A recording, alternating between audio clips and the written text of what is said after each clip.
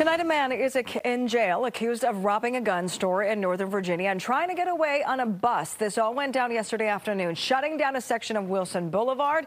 That's where we find our Nana Saintu Bonzu with the latest on this investigation. Nana? Yes, the scene here tonight is much different compared to yesterday afternoon when police say a man walked into the gun store over here behind me, armed and with a ski mask covering his face. Was very scary. Scary to see the street outside his job filled with more than a dozen police cars. It started with just one. We're like, okay, someone got pulled over. Then it was like 5, and then there was 30 all at once. Arlington County Police pulled over a Metrobus on the corner of Wilson and Danville Thursday afternoon around 1:30. They got into the bus with a big weapon.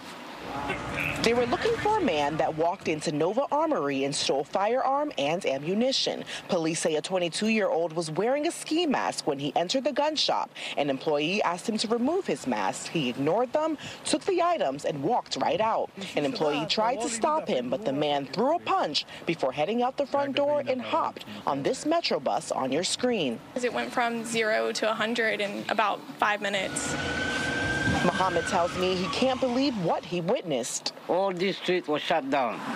Last summer, Fox 5 DC did a story on Nova Armory moving to this new location. Some were excited and others had safety concerns. One woman said the location could attract crime. The example she gave is very similar to what happened on Thursday. If somebody gets on Metro, comes here, knows that there's a gun store in this area, get in, get out, get back on Metro, and nobody will be able to do anything about it. But in this scenario, something was done. Police responded within seconds and made an arrest. While some who work in the area aren't comfortable with the gun store, So I don't feel like I'm safe.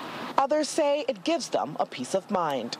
Honestly, I feel a little bit safer with our neighbors because I know they're armed as well, and if we have ever had any problems, they're 2 seconds away.